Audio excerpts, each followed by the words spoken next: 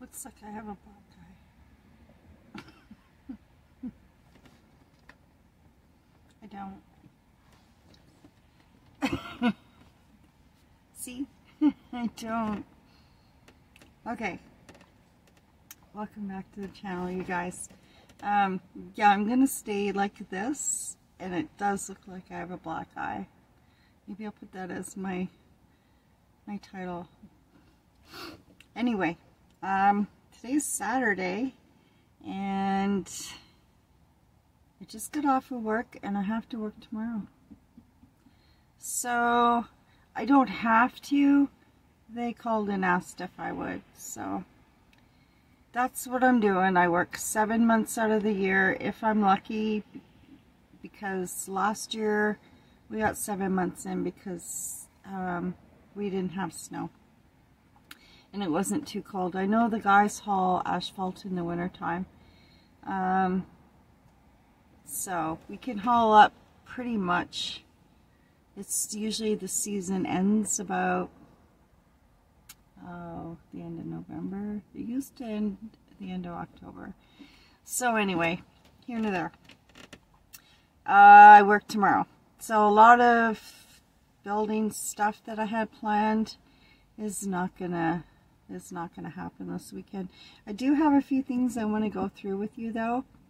Right now, I just got back from Princess Auto. I went and spent something, some more money, 24 bucks, and it's you see how big it is, but it's for water, and I figured it's a good purchase because I don't want a big round bottle, and I'm gonna need it for this fall and winter. I'm gonna do a little bit of traveling. I'm gonna go to the island, Vancouver Island and back, and then I'm gonna try to work on my camper through the rest of the winter, do some snow removal.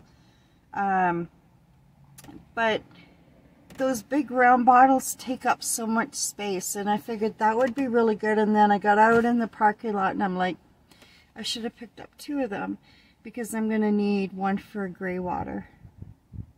And they are for water, and I really like the color. Anyway, here nor there. They weren't too bad priced, so maybe I'll go back and pick up another one for gray water. So I'm in this dilemma. I priced out a diesel heater. Now I'm having it professionally installed. I talked to a gentleman in Newfoundland who has been in the diesel heater business for 44 years. And he told me to get an ESPAR, E-S-P-A-R. And he has seen with the cheaper diesel heaters and people installing themselves, he said he can't count the fishing boats and the truck, the big tractor trailer trucks and vans that have caught on fire. So he said if you're gonna do it and you can afford it, which I really can't afford it because it's pretty pricey, but I'm gonna have a good quality diesel heater put in, and I'm gonna get it done professionally, because that was my whole worry from the beginning. I did volunteer firefight for quite a few years, and fires are one thing that really scare me. And I don't like lithium batteries either, and they have lithium batteries, so I'm really holding back on that whole diesel heater thing. And I know it's probably the best thing for me, but I'm also thinking, should I put in my stove? Should I just get a power station which has a lithium battery and run a heating fan? I don't know what to do. I guess it's like I can hear comments and stuff and advice, which I would love for you to do, but I still have these concerns, and I'm thinking, okay, do I put, like right there where the spice rack is, do I put in a little cupboard in there, or do I put in a wood stove? I don't know what to do. So that's my big dilemma. I probably will put solar panels on. I have one already. So I'm going to purchase a Rhenology solar panel, I think, because the other one's Rhenology, so I figured and I got it probably like 4 years ago. So I figured I'd keep the same type of solar panel. I think that's just wise to do. And then I'll hook it directly into my power station, and I'm caught between a Jackery or a Blue Eddy. And I was leaning more to a Blue Eddy. And I did watch a video the other day about Blue Eddies and some of the problems that they have, but I think they all kind of have problems. So if you want to leave a comment about that, that would be really great too. So right now, I'm going to head to Canadian Tire. I just need to pick up a serpentine belt for my daughter's van because her power steering pump went. Now refurbished, they're 400, new they're 600, installed with a hose anywhere from $900 to $1,100. So that's getting up there. Parts, Mopar, that's your Dodge, Chrysler, I think. After a certain year, all the vehicles before that, they cut off. So anything that's, say, I don't know what the year is, but let's just say 2014. And anything before that, they don't make the parts anymore. So I'm going to have her save up for a refurbished pump, steering wheel pump, and get herself a hose. And then hopefully this other one from Pick and Pull will last her enough time. And she's going to get a manual. This is what I have, and I'm going to start doing things on my own too. Alternator, starter, get an extra serpentine belt. I am going to get a heater core. I've already got it in my shopping cart. Just things like that. Just a few small odds and ends in case they go.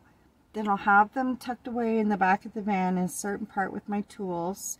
And I'll have this, and I'm going to study up on things and start doing things on my own, because I'm getting my intake manifold finally looked at, and I'm not sure if it has a little leak or if it's coming from the heater core, but I'm going to have them do it because it's something that needs to be done here right away, and I just don't have the time to do it. But this winter I'm really going to study up on my mechanical stuff. I think it's really a good idea. And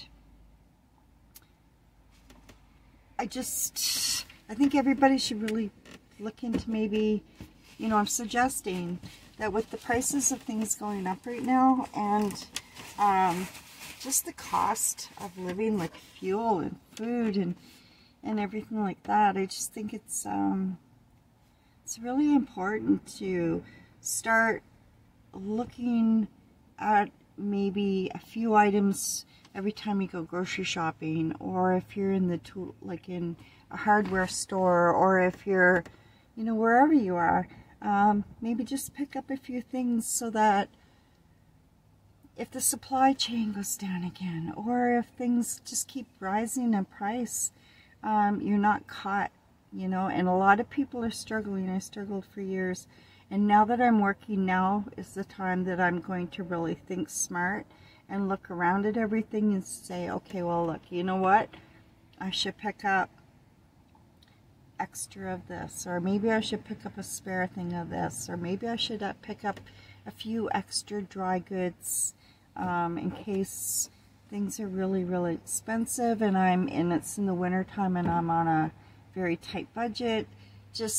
I think it's really important for all of us to maybe think about, I don't know, being maybe a little bit more thrifty and thinking ahead. I don't know. I'm not telling you what to do. I'm just see what's going on. I'm very observant, and I worry about people too. And when I look at doing things for myself and trying to think ahead, and I think a lot of time when you're in van life, everything is very critical at times, because if anything goes wrong, it can really become quite disastrous pretty quick. And having extra fuel on board if you're on a trip, or having a few extra parts having a little bit extra money in your bank account in case you need a tow or something, or need something fixed, or you know, that's all just kind of planning ahead and being prepared. And I think that's something that maybe right now with this crazy world that we're living in, that we should all do. I don't know, I just thought I'd mention that. I have somebody that I work with, and this is totally a different topic, but they fly off the handle quite a bit, and it's usually on big jobs, big paving jobs. And I've really been doing some thinking about that lately, and I wanted to share with you about this because I always say in my videos, be grateful and be happy for what you have and where you are in your life, because there's a reason why you are where you are, and it necessarily doesn't mean that you have control of that, but I think it can be changed, and I think it can be changed through attitude and what you develop in your heart and soul. And this person, because he flies off the handle all the time, it's something that festers. And I'm not saying that it's because he's unhappy, I just think it's something that's habit forming. And I think if you smile more and you push yourself to be smiling at people more, it has a way of coming back at you. And it fills up your day, and it grows. And it's just like the negativity. That also grows, and it also festers. So one grows in light and delight, and it's kind of like a warm blanket or a big hug. And the other one is negative, and it's dark, and it's ugly. And I just wanted to leave you with that because I've just seen it in my own personal life, and just think it's something I wanted to mention, because I do say be grateful, and some people roll their eyes or go, serious? Come see my life right now, or hey, I've struggled, I've gone through quite a bit in life, and I don't know what happened. I just got happy. I don't know. I think it's all in the way that you don't have a lot. I don't see my kids that much. I'm alone pretty much. I live in a van. I have a storage unit that needs to be cleaned out, and I struggle in the wintertime. I have a dog that leaves hair and sand all over the place, but he's the greatest guy in the world. I don't know, I think it's all in your attitude, you know. Anyway, I will try to keep this kind of short. I have a way of rambling on, and I really apologize for that. I did go to the post office today to pick up a parcel, and I will leave a little clip after this video so that you guys can have that post office box. And please, if you feel that you would like to do this, please send me a sticker, send me a postcard. I don't care if it's a piece of paper with a dirty dog print on it with the name Pippi the Chihuahua. I don't care. That way, when I put the sticker on and I go and look, coming up to the back of my van, or I'm cleaning my van, whatever, I see these stickers, and I said, well, that's from Sarah. She lives in Minnesota. National park stickers, state stickers, province stickers, your town, your country, if it's not in Canada, doesn't really matter. It's about me being connected a little bit more with you guys on the other side of this phone, or this camera, or the other side. I'm on this side, you guys are on that side, and you're all together. I'm over here alone. So send me a sticker. I thought it would be fun. I mentioned that in, I think it was late December, early December, because I know I was finished work and I was building out this floor here. And I mentioned that I thought it would be fun. So if you feel like it, I'd love to get some stickers, postcard, anything. And I will share it with you guys when I get some. And if I don't get any, then I'll be pouting. No, I won't. I just won't be sharing anything, and everyone will be going, she never got any stickers.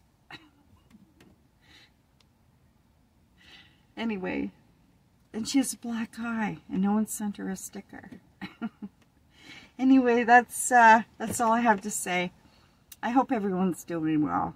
We live in a crazy world, and I think it's really important. I think a lot of things are really upside down, and a lot of things really irk me, but you have to think different about it. And judging people is not necessarily, it's such an easy thing to do. We all have done it. But I think my mom always said to me, treat others as the way that you would want to be treated. And we don't know that person's upbringing. We don't know that person's background. We don't know maybe how unloved they feel or what have you. And it's easier to lash out than it is to hold back, turn it around, and be kind. I just wanted to say that because I've seen so much in the last couple of weeks, and just, you know, I'm just like, if we don't all get on board and start turning things around, things fester. Everyone jumps on that bandwagon that maybe might not be appropriate or right. I don't know. I could go on for a long time on that subject, but I'm not going to. Okay, everybody, I will be back soon. I'll leave that post office address for you in the next clip, and I will be back. There's a few things I want to show you and a couple of things I want to go over, so I hope you'll stay tuned, and we'll see you really soon.